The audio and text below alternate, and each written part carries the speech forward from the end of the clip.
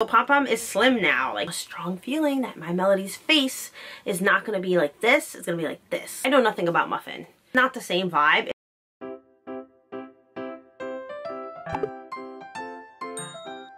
Hi everybody, welcome to my channel. We're doing a sanrio themed video specifically on Build-A-Bear. But if you're new here, my name is Janie. I do videos on all things cute, whether that's Squishmallows, Squishables, Build-A-Bear, Loungefly, Sanrio, Hot Topic. So if you like that kind of thing, don't forget to give this video a like and subscribe. Leave a comment, let me know how you're doing, because that really helps me out with this algorithm. Now we're going to be talking about Pom-Pom, which was released by Build-A-Bear like a week ago by the time I get this plushie in my hands, which is now. I also ordered Mymelody. So Build-A-Bear went wild this month, and they released Cinnamoroll, the 36-inch one, Mymelody, and then Pom-Pom. Who knows what's next? I really hope they cool it just a little. I get it because the holiday season is approaching, so I'm assuming this was like strategically done in order to get, you know, people excited to get their holiday shopping done.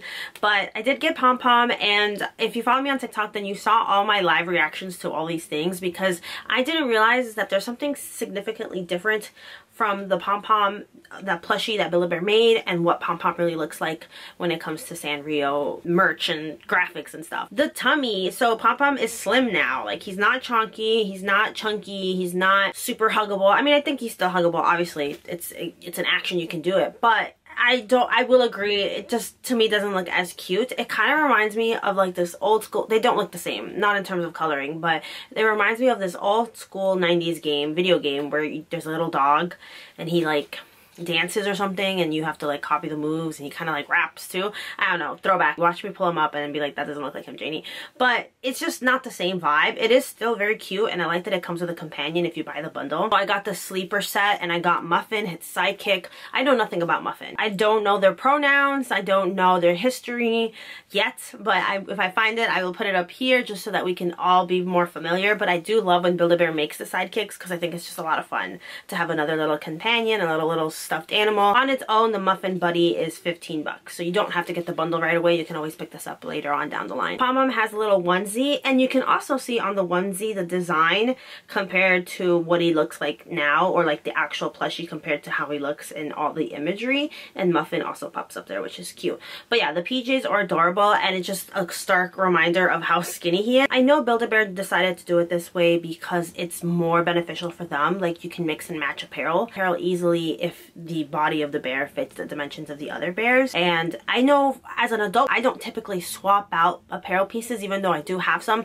Build-A-Bear will release clothing for any holiday, not even holiday specific. Honestly, they'll be like, if you're a girl, you can have like girl power, or if you're a boy, like interesting marketing with their clothing for holidays, for occupations. Like, literally you can find just about anything. So I'm not surprised that they chose to do Pom-Pom in this size, because that way he could fit as much clothes as possible. So there's always that option of being able to upsell versus a Pom-Pom. Like, let's say in person they ran out of the sleeper set, of buying a chunky Pom-Pom in person and then having a child be like, oh, I want to dress him up, but nothing fits. So I get why they did it. It still sucks though. I made a TikTok about it, and someone brought up a good point, so I'll put it right here. They said, I forgot what they said, they're like, if Gengar could do it, or if Gengar has it, then Pom-Pom deserves the same thing, which I definitely agree. Gengar was chunky. Gengar and I think Bulbasaur are two Pokemon that I had that are chunky. I get why they did that, because they probably thought, oh, no one's really going to want to dress these particular Pokemon anyway due to their shape. Even though Gengar does have a cape, I think. So it's definitely a bummer. I wish they had stayed true to the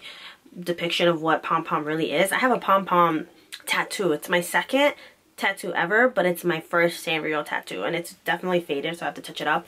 But yeah, I really love Pom-Pom. I think it's such a cute little character, so fun and chunky, and I think that adds to it and that makes him like more cuddly. This one's still cuddly, but it's not the same vibe, you know? So let's do a price breakdown, because you know Build-A-Bear. So the unstuffed Pom-Pom is $32. And with the sleeper set, it's $13.50. And then with the $15 Muffin mini stuffed animal, it's $15. So my subtotal was $60.50. Shipping, of course, was $9.95, and taxes was $6.25. So my total came up to be $76.70, which is a lot. And what was also incredibly frustrating is this is the second time, or maybe even third, because of Mymelody. This is the third time that I've tried to apply my rewards to an order and then have it not go through. So Build-A-Bear, for every dollar you spend or whatever, like a specific increment, you get a certificate for $10 that you can use on anything. There's very rarely any restrictions to that. I think they might have implemented them now, but initially I think the only restrictions, like you can't use it for gift cards, which is obvious, that makes sense. But in the past there has never been any kind of restrictions. Even if it's Pokemon, even if it's a popular name brand collaboration, you've always been able to use it. So now I have my suspicions that they might have restricted it for certain bear releases like Sanrio, maybe Pokemon. But I did see Build-A-Bear leave a comment on someone else who said, oh, if you had issues, just email us and we'll rectify the situation. But I shouldn't have to do that, especially when this is the third time this has happened. I bet right now if I go to Build-A-Bear and I log into my account and I try to place a standard bear, right now they're having like Black Friday sales, I bet the coupons would apply. And it kind of sucks because I have $20 worth of coupons that would have obviously helped me out in all these situations. When I bought Cinnamoroll, when I bought Mymelody, when I bought this Pom-Pom, like I've been spending a lot, and it's good because I'm earning those points, but it just kind of sucks when you have a $10 gift card, or not a gift card, like reward certificate. You should be able to use it on anything because you spent your own money on it. I would hate to see them add any kind of restrictions. So we'll see, time will tell on that, but that's why I was unable to use them even though I had it. I kept clicking it, it kept saying error, it wouldn't let me check out, and I was worried that it was gonna sell out before I was able to do so. So I was like, forget it, I'll just pay it in full. It is what it is, and that's what I did. So it's $76.90. I think it's super cute. I love Cinnamoroll, I love Sanrio. These were the only exceptions I was telling myself to make because I have completely cut off all, Squishables orders, all my Squishmallow orders. I'm getting all tongue-tied because I'm just kind of over plushies, honestly. Or like, I'm not over it, I'm over just never having room for it. To me, it just doesn't seem worth it. Like, they're literally collecting dust at this point, with the exception being my Sanrio ones. I love my Sanrio ones. They're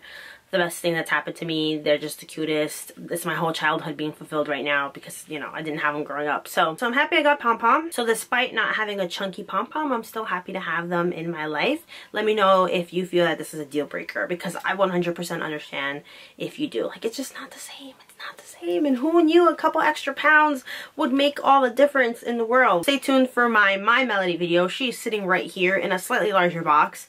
And I'm really curious about Mymelody because I've mentioned how Cinnamoroll has been perfect. Every iteration of Cinnamoroll that Build-A-Bear's come out with has been beautiful. It's only been 2. Well, 3, because did that one come out 10 years ago too? I don't remember. But Mymelody, or at least Kuromi, did not look the same when I pulled her out, and I have a strong feeling that Mymelody's face is not going to be like this. It's going to be like this, like scrunched. I don't know how to describe it, but we'll see. So if you want to, you know, be up to date with my videos, don't forget to subscribe, like I said, because then it'll pop up on your subscription box. Hopefully, the YouTube algorithm is always playing games. But hopefully you'll see it, and I'll see you very soon in another video. Stay safe out there, stay hydrated. Bundle up, I guess, since cold weather is sort of here. It's never cold enough for me, but I'm still grateful that we're past summer. Until next time, bye.